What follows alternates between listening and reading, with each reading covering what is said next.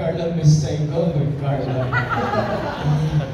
No, actually, alright, I just remembered getting into this. I was in New York last year and I saw Hugh Jackman playing the music band.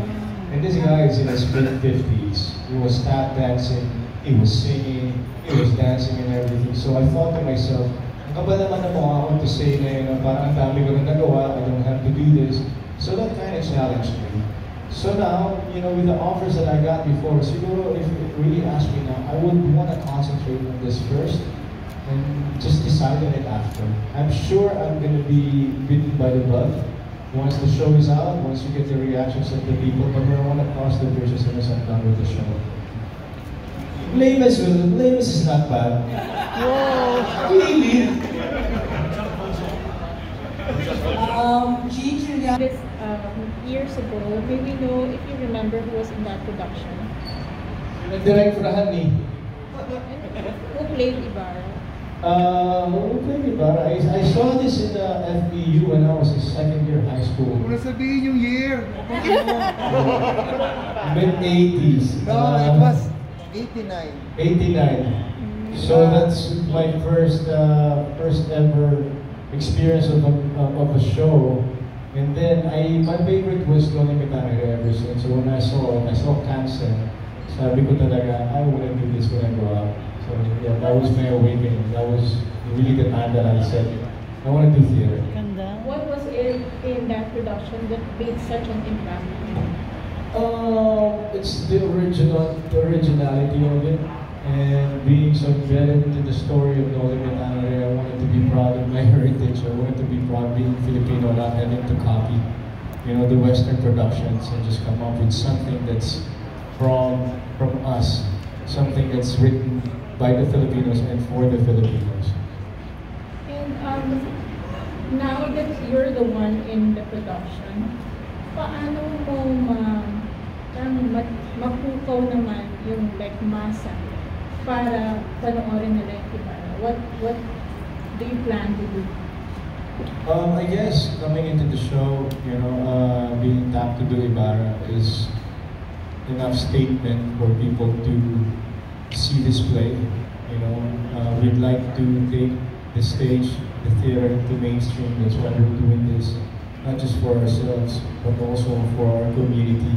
And I hope, you know, impact sila itong story ng Loli Metanere. And I don't know in what way or how I'll be able to touch the masses. Maybe, you know, if we can tour this one way or another, if we have sponsors, if we have GSIS, you know, supporting us, or other communities or schools that can actually invite us, we need the whole community to spread the word around. So I hope you'll be able to do that. In the future, there will be a big screen production. Would you be amenable to? Siguro Patrick Damas na Yeah, for sure. I mean, you know, coming into this, they said you're going to be compared to the Ibarra from TV. Sabi ko, that's a different medium naman. So parang, you know, just brush it off and just do it your way.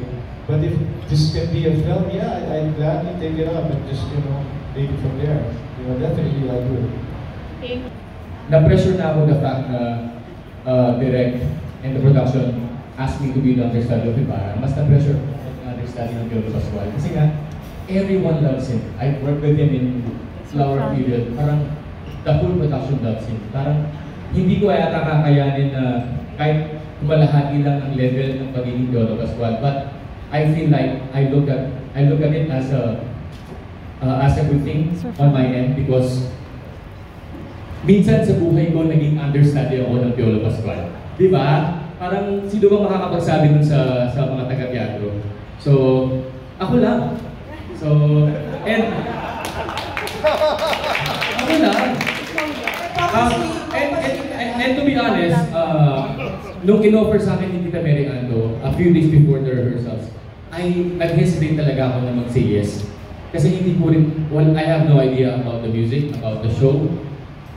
Nag-hesitate ako lagi dahil si Piolo yung ako yung magiging understanding niya. Pero sabi ko nga, this is once in a lifetime experience. Kung mag-no ako, baka pagsisihan ko siya.